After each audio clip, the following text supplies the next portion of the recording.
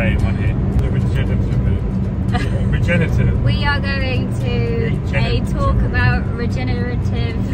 Regenerative. Why can't we say that? No, we're from the country. Yeah, regenerative. Yeah. Regenerative. You said it then, woo. You like the video? Give it a like. Subscribe. And stay watching until the end. We'll show you all the cool machines. Is your phone getting stronger from hitting subscribe? I've stuck up title, Nature-Friendly Farming, Improving Your Farm's Bottom Line, Biodiversity and Carbon Footprints. We all run businesses and that's the fundamental thing we need to remember. So I'm a third generation farmer, I say predominantly combinable crops. I used to call myself an arable farmer. I think I'm called a mixed farmer now. I'm concentrating on biodiversity, worms and some livestock as well as growing crops. But post-war the drive was mechanisation and remove hedgerows, remove environmental features, fill ditches in. Government policy and the system encouraged us to do it. So in fact actively it paid us to do it. So in the past focus was all about food production. Biggest, highest yield as possible. That's all we're told to do. Get on with it, produce more. But the more I understand now my soil, my landscape and its true productivity, I can produce more. So my focus now is to produce as much as possible for the best margin, not yield, margin for all the goods and services the public are asking for. So it's food, biodiversity, carbon capture, water holding, public access. As long as the payments are right, I can help deliver some of it, and as long as it fits my business model. So it makes me more profitable, more balanced in my output, and more resilient to changes. I love using lots of data and technology. So most of these are similar things that most people do. So we have all our fields scanned. We think it's one field and one soil, but how many different soil types are within the field? And each one of those need different inputs. We've traditionally went out and put the same amount of product across the whole field. The more we understand it, the more we don't need to do that. So we can vary our seed rates. Using that drill, we've got 70% germination, 80% germination. So I can tailor my inputs to where we've got good soil, reduce the seed rates. Where it's a bad soil, or we think we may have a slug problem, or a blackgrass problem, I can zone those and up the seed rates. So we can put the right seeds in the right place to get a more even and better establishment. Our P's and K's, we can zone those out. Why go out and do a whole field with a bag of fertiliser when we only need to put it in 1 or 2 spots? Cuts our cost. Yes, I have to pay for the technology, but we're saving between 8 and 10,000. Well, previously 8 and 10,000 pounds a tonne a year. Now we'll be, I don't know what we'll be saving. So these are the yield maps coming off combines, and I think they're the best knowledge tool you can get from any piece of investment you can do. Basically, green is profit, red is loss. And if I can't make that red turn green, why am I farming it? So for me, if I can't improve the areas, take them out of production. I can put habitats in and get paid £600–800 a hectare. We also use a lot of biomass and satellite imagery. So this is a field of winter wheat last month. Still hasn't had any fertiliser, artificial fertiliser put on it. The stripes are flower strips I'm putting in the middle of the fields. I've recognised the benefit of biodiversity, so that actually picks them out as well. So before, we used to just do buffer zones around watercourses. We mustn't let any of our products enter a watercourse. Previously, we've got away with it. What's coming is the polluter pays principle, and if you pollute a watercourse with your product or your soil, you're going to be paying to clear it up. So the more we can do to protect it, the better.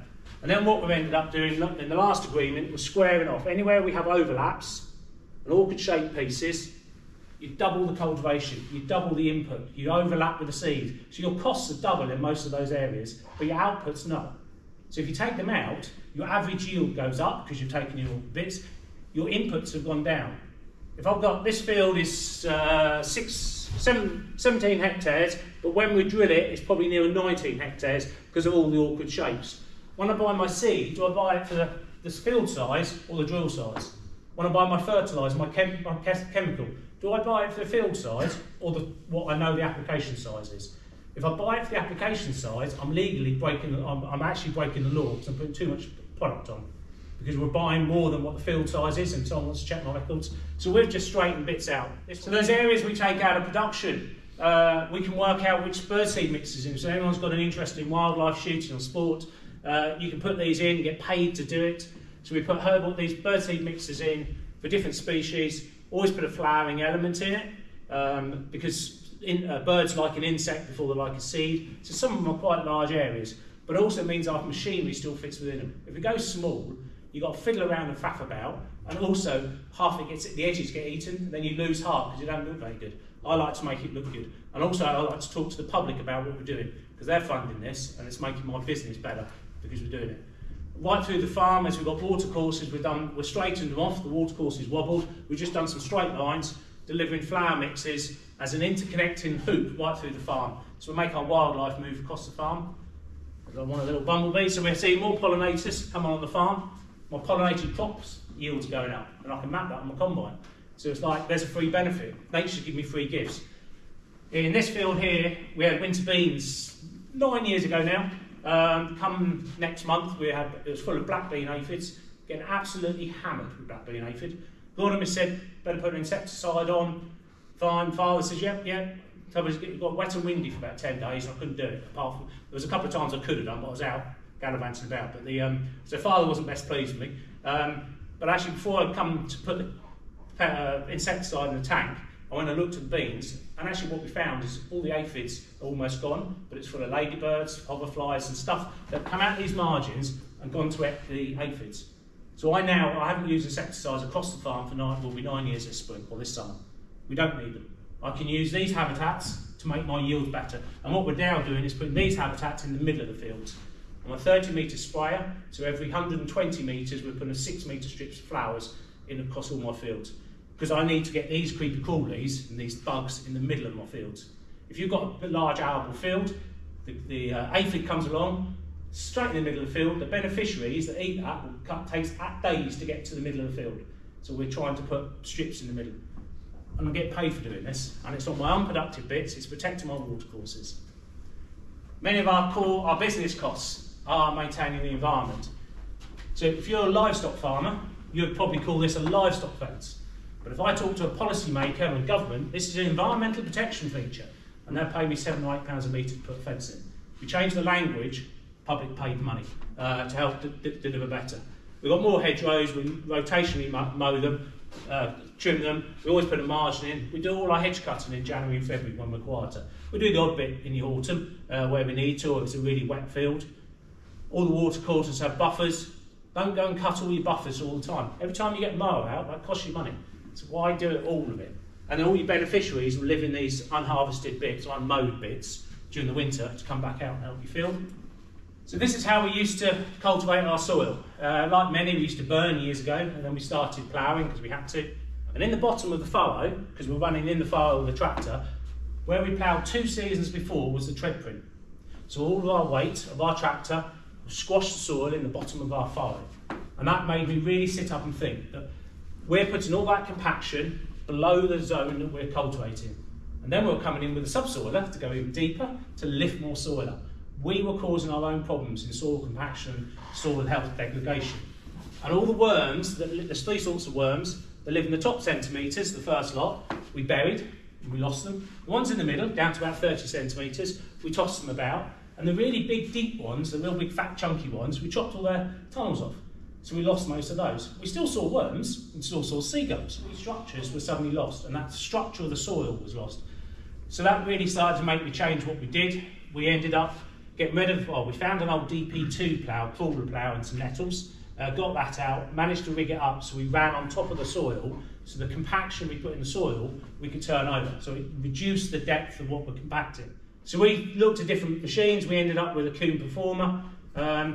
What I liked about this, that this can work with the front discs within a couple of inches, 2 to 5 centimetres, and I can just run the packer at the back, or I can stick the legs in, anything down to 30 centimetres. So what we started to do was zone the fields of what was the problem in that field. If it's compaction and it's at a depth, do I need a subsoiler to go and sort it out, or can I get this in to sort it out? If there's no compaction, why am I moving soil? Why are I see so many machines going up and down fields, and every field they go in is at the same set depth. They just go field. Why? Why do you want to go and move soil? It costs you money, it destroys the structure of the soil, burns more and more diesel. So actually, if we're careful what we do, we can move less soil. And the first thinking is, how the heck's our crop going to come through that? But the slots it makes, where it cuts through with the opening disc and planting disc, it's like a knife gone through the cover, and all your crop comes up through that, and you've got all that material laying on the surface. And it's really, really helped our soil health. So you're going to hear a lot more about carbon. Everyone's talking about carbon, and it's very much of a focus of what we can do. So I can capture carbon through my cover crops by growing organic material and putting them back in the soil. So we also bring in some chicken manure, some horse manure, any other organic material I can get hold of. This last year it's gone through the roof, so we have to be a bit more careful in what we do. When we started, we just got a contractor in with a spreader. That's about 500 tonne heap, chuck it on the field. And what we suddenly realised that actually we weren't knowing what we're doing or the nutrient value of what we do. So everything's tested now, all the manures, the compost come in, and these are now on vary rates as well. So I can put the right product in the right place without overdosing and really balance out the output. Also trying to put where we can put trees in, but many places on our farm there's not many spaces for trees. Put more hedgerows in, but there's a big focus around trees, and it's got to be the right tree in the right place. So the first thing that should ever enter a field after a harvester is that thing. It's the only bit of metal that needs to go in the field most times. Go and dig a hole. Where have you got compaction? You've driven, if your operator or yourself's driven across a field and you've seen areas of the field of difference, go and put a spade in there. Understand the difference, what's going on. And so what we, go and chuck the spade round where we were in the past cultivating. So what we ended up doing is identifying the fields we had the worst problems, typically headlands, and the operator that had the cultivator would have a map of where to do it at 8 inches, where to do it at 4 inches. So we'd do different places. And what we did over the number of years is got ourselves out of the soil. We cause the compaction, don't cause compaction, don't need to move the soil. So now we aim to put cover crops in wherever possible. So soon after harvest, I work out how many weeks will it be until we're planting again. Will that be an autumn crop? Will it be a cereal? Will it be an oilseed rape? Will it be winter beans, a broadleaf? Are we going into a spring crop?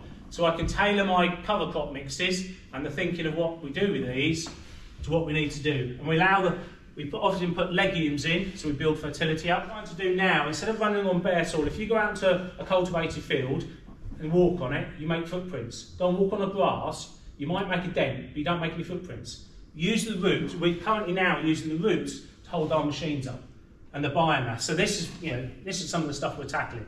And you can see how it's put a real thick mat over the ground. So moving over to cover crops, see, I've got to redo these costings because fuel cost has gone through the roof. So obviously there's a different thing. But when we were ploughing, we were spending £170+ a hectare. Then we moved down to zero tills, we were down 50, so we've slashed our costs. They're not my sheep, I don't particularly like sheep because they either want to run away or die, but we're working with a local shepherd now and helping him build his shepherd flock up, or his sheep flock up, grazing our ground. And this is the best thing. Fertiliser's best out of the bum than out of the bag. It's got more biology or more goodness to it. Those sheep are adding 20 to 40 kilos a hectare to fertility into our soil. These legumes that are in here and this cover crops adding more layers of fertility into my soil. So I'm needing less and less nitrogen. Over half of our wheat this year has had no nitrogen, artificial nitrogen on it at all. So I'm using biodiversity as a natural pest control. As I said earlier, using that natural elements through the flowering and the habitat of the cover crops, or the edges, and for me in the middle of the fields. So last year we had PGRO do it on spring beans, doing brooklyn beetle samples, testing for pests, and later in the seeds, within the seed. So we have three farms. Ours, a farm that is leaf, so they do some environmental measures and meet their standards, still use some insecticides, and a conventional one that still uses lots of insecticides. Our damage was 6%. The other one was 23%. He's spraying regularly for pests. We don't spray, I haven't needed to spray. Look at the difference in pest damage, 23%, 11%. And he's spending money trying to control pests. I'm not. So then when we come to the biodiversity, the blue is the pest numbers, and the orange is the beneficiaries that eat the pests. The difference. So I can use nature to give me free pest control. So these are some of the tissue that's tissue analysis of a crop we haven't had any fertiliser on. It's actually just here at the moment now, the one I had this morning. So we've got more than enough fertility in the soil. Why do I want to put artificial fertiliser on? Previously we were told it needs 220, 240 kilos a hectare. Crack on, put it on. I'm now starting to use a lot of data to say actually why. Yes, I've got fields that we have put some on that are less, This is we do soil sampling in February. We had 240 can't see on there, 240 kilos of nitrogen within my wheat crop and within my soil. So the data saying I don't need to. We had some other crops that had less build-up process and hadn't had any organic material or manure placed in the last 4 or 5 years. It only got 80 kilos of nitrogen. That's 80 kilos of nitrogen I haven't bought this year. This year is phenomenal. I've got more, my fertiliser tanks on liquid fertiliser are full up and we're finished applying because we haven't needed to use it. Fortunately, we've managed to buy it early and we're going to roll into the next season.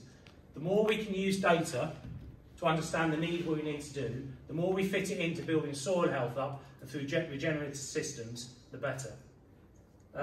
So what does the future hold for farmers? We know public support for public money. The current system we're in is an area-based BPS. It's going. You've got 6 more years left and it'll be gone. That won't change. Even with whoever organisation wants to fight to keep it, it won't stay there. We're going to move to a public money for public goods model where we're rewarded for doing delivery of stuff society wants. The biggest challenge we're going to have is climate change, wildlife extinction and pollution. They are going to be society's issues and focus in the future. How can we tackle climate change, reverse wildlife extinction and tackle our pollution issues? As farmers, we have to take responsibility for the issues we're causing to air quality, to water quality and other products, even food quality in many instances, the products we end up with in our food. Within England, we're going to come on to ELMS, Environmental Land Management Scheme. And that'll be in 3 different tiers. You can have the SFI, Local Nature Recovery and Landscape Recovery, all available for BPS recipients until 2024, and then anyone who manages the landscape can get access to this funding. Biodiversity offsetting and carbon markets. I think this is the most exciting thing we need to get our heads around.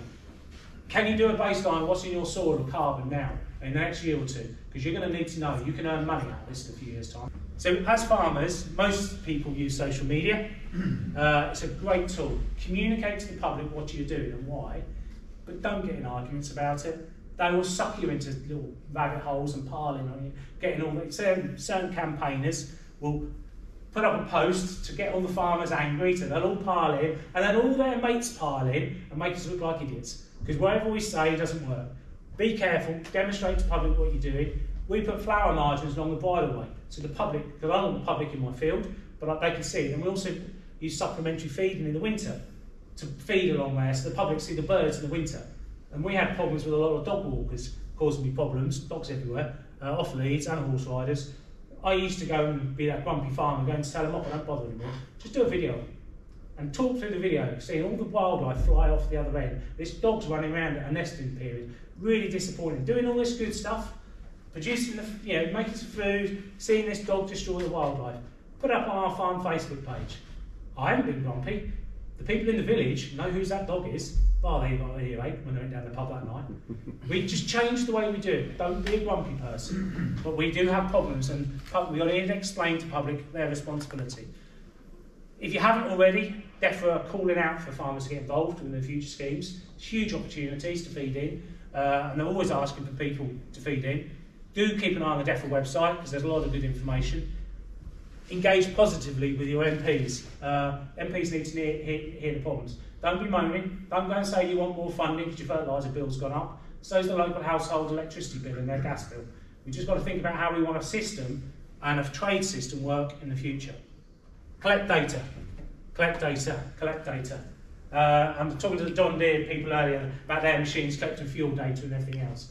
The more you can have, the more you can understand, the better you are. You're going to need yield monitoring, carbon monitoring. But if you've got some volunteers who want to come and count some wildlife on your farm, some flowers, some birds, let them come. If you get a survey, because they've got development or road coming through, and they're going to do an environmental survey on your farm, collect the data. You're going to need that, because you're going to need to see be able to prove improvements. And it all helps building a farming system that works for the future as your natural capital. The natural capital is your bank balance. I see nature and our biodiversity as a shareholder in my business. If I take away from it all the time, his dividend's getting less. That's my soil health. It's degrading. We need to feed it back in. And it can produce, some years we might rob it a little bit. Other years we put it back in. But it's a balance sheet, it sits on the balance sheet and will earn me money through hedgerows, through carbon payments, but also when I come to, if I ever wanted to market the farm, it sits on the balance sheet as a better asset. just touch on our nature-friendly farming network.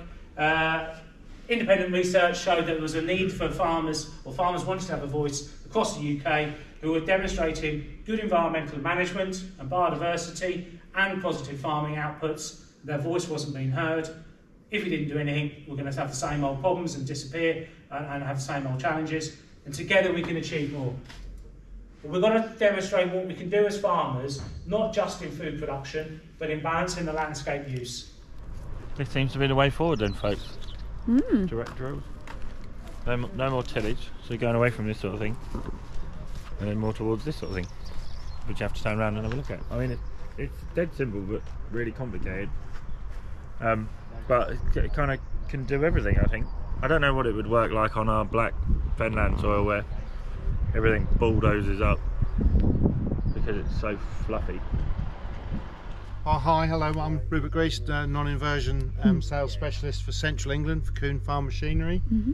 We're here today at Ben Burgess Coates. We've had a regenerative morning, which has been quite successful. Interesting. We've got quite a few bits and pieces of kit out and about on the grass here, so we'll talk through some of them with you now. So to start off with, we've got the Kuhn Performer 4000, 4 metre all-in-one cultivator, really, with discs, obviously, as you can see in the front here, hydraulically adjustable. We've got hydraulic reset legs. On this particular model, we've got the 50 up to 80 mil point with the carbide shares as well. You can obviously have a different option of narrower wings, no wings at all, and a 50 millimeter point, right? Just for a bit more deeper work. Obviously, this is a bit more shallow. Kind of like configuration here, really. You see, for like lifting underneath your harvest traffic and what have you on the stubble. Much the same as like a Terradisc type leg on it. Yeah, it is very similar. Yeah. So we obviously got mixing shins as well, so we get that good boil through the stubbles and clean out. Finishing towards the back, then obviously we've got hydraulically adjustable leveling discs. They're not really cultivation discs; they're just for like leveling off in front of the packer, so it's like hills to holes, so it doesn't have too much for the packer to do. We do have options of packers. We can see a different packer on another machine when we get there. This is the HD liner, quite a nice heavy press down option. I would say the majority of the machines that we supply are out on this packer. Would that cut in there help them to turn more in lighter soils, light soils? Just get that grip, get that traction. Good idea. And then obviously you can put in a shouldered ridge, so this will penetrate into the soil, and then you'll put a ridge in, so it's a bit more, it'll dry quicker, or it will obviously a bit more weatherable is really the word I'd say. So that's more the option. I mean, you can add on seeders onto this machine if you want to. We start at 3 metre and we go right through to 7. So how much horsepower would you need on a 4 metre like this? Well, it's like anything. You can use a lot of horsepower if you want to, but I was with one of these last Friday and they were running with about 240 horsepower because they're running about 4 to 6 inches. So, weren't too worried about forward speed, but they were still getting 10, 12 kilometres an hour. So. Right, okay, that's not bad going. So it's not bad going. Let's take a walk across to the next machine. So we've got the Kuhn Optimer 9000L. It's a 9 metre machine, so the L is referring to actually the size of the discs. We have two different size discs. So we have an XL, which is the bigger disc. It's 620 millimetre. This one is in at 520, so won't cut quite so deep. I mean, you can go probably up to 6 inches of depth with this if needs be. Not a huge amount of horsepower requirement. Obviously a little bit of a heavy kit. You just need some the right size tractor. The more angle you've got on these and the deeper you want to go, the more horsepower you're going to need. Yes, exactly right. But discs have become more and more popular as we seem to be chopping more straw, certainly in this east of the country. Discs is always a nice option to go and tackle any trash and behind the combine. So I mean, for me, like, it's becoming more apparent, like we was having a talk inside, that just an inch or 2 inches in the ground, go like mad, get everything to chip, and then another kill or another pass with this to kill everything off. That's exactly right. That is pretty much the case. Or obviously what we're finding a lot of people using the Optimer discs for is, again, is cover crop establishment. You can, if you get a seeder on, you can blow out, you can go to distribution heads to get the width Yeah. and get the accuracy. That's no problem at all. With cover crop destroying coming on much more popular, you're going to need to have discs to tackle it. So towards the back, obviously this is the W roller, slightly different from what we were looking at on the Performer earlier. This is an option on the Performer. So what you get here is you obviously can get soil and soil contact, so this will fill up with soil, and you can then just you've got a nice clearance in here, and you've got the ability to be able to actually have soil on soil rather than that smearing and you know, sealing soil off. I never really thought of that. Yeah, no, that's exactly what you get. You know, they're quite nice if these do fill up with a little bit of soil. That's exactly what you want then. Yep. And then you just get that tamping down and just that levelling off behind. And obviously with the staggered configuration, you've got a nice flow, always got flow of soil going through. So not many options on it really. The wheels are what they are for transport. There's a central grease point, you can see the grease banks on there, so you can do multiple outlets off one point, so that makes quite a big difference. I think quite a lot of operators like that, and it allows you to make sure you get grease into the places where you need to. So we do a 12-metre version as well. And then backing off from that, we do a 7.5, 6, 5, 4 and a mounted 3. So we'll take a look at the next piece of machinery we've got here today at Coates is the Prolander 6000, so 6-metre machine. As you can see, we've got the option of the levelling board in the front with obviously your staggered rows of tines, so there's a lot of free flow here. This is a secondary cultivator. However, with the change of points, we could put a big goose foot on, we can go for a primary, straight into stubble. Just going back to that chit you were talking about. We've got nice clearance underneath the machine, long enough legs, we've got the ability to allow trash to flow through. Back on again with a W roller as well. There is another option of a double cage roller. That's more in conjunction with secondary cultivation, so if you were getting land ready for sugar beet or small seeds in the spring behind plough, and then obviously you're tampering and consolidating as before on the back. As I say, it's option on the front, so we do up to 7.5 metre on this, or option for the paddles on the front, sorry, so just do that levelling off and dragging if needed. Prolander is, you know, quite popular. I mean, it follows the plough primarily, but we're now finding it again a bit more popularity. This black grass situation in arable areas, people are wanting to just tickle the top around. Correct.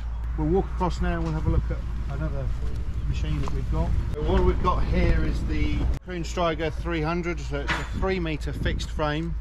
Okay, so this is a strip till cultivator. So we were talking about it earlier this morning. This fits in very well with regenerative farming. So what we've got here is, as you can see, is a single row cultivator in different rows. This is at 50 centimetre spacing, and we can obviously have the machine at 75, 80, all different machines come with different widths. And quite simply, we've got transport wheels, an opening disc, we've got trash clearers that are fully adjustable if required. We've got a leg obviously that can be adjusted on these teeth here for the depth, and then we've got discs either side, and then we've got a finishing cage roller at the back. So it's like a one-row cultivator. Just there's a single strip here that you will till, and then the intermediate area is obviously left for either for like a cover crop or environmental scheme. If you're then going to drill sugar beet in the springtime, you can go in with this and open the soil up, let the air in and let the moisture in, and you can go in the autumn with it, and then at one depth, and then you could go again in the spring at a different depth. So that's a bit like simulating ploughing in the autumn or late winter ploughing, and then going again with a spring cultivator. That's exactly what this machine can do. It can do a bit of both really. So available in 6 rows as you see it here. We can go 4 rows at 75 centimetres. That's very popular for maize. We can go right up to 12 rows on a 6-metre frame. We can do 8 rows at 75 centimetres. This has really taken off. A lot of people are looking at it. There's an interest in it for not releasing so much carbon, so you only till the strip, and then you're obviously leaving that area in between. That's become very popular. It looks pretty scary. Well, it is a bit scary. It's nothing to be scared of. But so it's the Kuhn direct drill. What we have here is, if we break this down into simple modules, is probably 4 different elements to the machine, which is a crimpler, your double disc openers, You've got your wheels here, your press wheels and your tamping wheels, and then you've obviously got your drilling seed bar on the back here. Actually the final 5th phase really is just the following harrow. So we have the ability, because it's twin tank, we have the ability to be able to twin crop with this machine, which allows us, for example, I've been out on a demonstration where we've been drilling spring beans on this front row, and on the second row we've at a different rate and at a different depth we've been drilling spring oats. So it's a company crop that we've been able to do, and it's something that we've been trying to keep 2 crops away from each other for years. Going back to our discussions of fashion and change, that's exactly what's now coming into play here. 2 tanks here on the main tank is split clean in half, 3,500 litre tank equally shared out. But on the front, as you can see, the SH1120, that's for small seeds. That will blow and go straight into the venturi of the front tank, and then you can obviously put 2 crops down one place at the same time. Or you can just run your cover crops through the front hopper if you so wish. You can do fertiliser through one of those tanks. There's a lot of options, and obviously we've got twin outlets, twin mushroom heads on there. The VistaFlow from Kuhn allows us to have seed monitoring. It allows us to do customised tram lining as well. All blockage monitoring. Yeah, so we've got articulation within the machine as well. It's quite an important feature of it. These 2 rams here either side will allow articulation, so we're always following with these discs, we're always following our opening discs. So it's quite a nice feature, and it does look after itself pretty much. So I mean, it looks a mega bit of kit, and it looks fairly simple compared. I'd say it looks simple. It is. It looks more mind-boggling when it's folded up, and it turns up on the lorry, and everyone's like, "Oh my gosh, whatever have you brought out?" But you get it unfolded, and you start breaking it out, and actually, it's quite a straightforward piece of kit, really. I like the idea that it's got the slicer on the front for the the crimpler. I mean, you know, that's you can get 7 crimples every metre. So the idea of crimping a cover crop is not to go right through it, but just to obviously just give it that slow breakdown, so it doesn't just die immediately. It's a slow breakdown. It keeps a bit of moisture in the soil, gives you a bit of cover still while the crop is establishing, and then it comes through. So all the ideas that you've thrown out there today with all the machinery and the ideas in the presentation, I like the idea of. I like the idea that stubble on the top or the cover crop on top is saving my soil. It's basically stopping it blowing away. Put you on the spot a little bit, Rupert. What are the discs like when it's wet? Because on the video in there, he doesn't look like he would pull anything. No, he's got some some heavy land, doesn't he? I mean, everything has its limitations. If I said it floated on water, everyone would know I was lying. The world's greatest salesman. Correct. However, obviously, what I would say about from a point of view of pulling the machine, you got to think everything that engages with the ground turns. So that's the big difference between a disc and a tine straight away. It's the amount of inertia created. These are turning, so every time, as soon as you start moving, there's no resistance. Totally get the concept of trying to leave my soil and leave the worms and the cover crops were already growing anyway.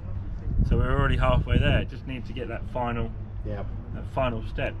Cool. Thank you very much, Rupert. Thank you. Really appreciate it. Thank you. Thank you. Now on our way back from Ben Burgess Coates ride, so we've had our little day out. It's interesting, isn't it? Yeah.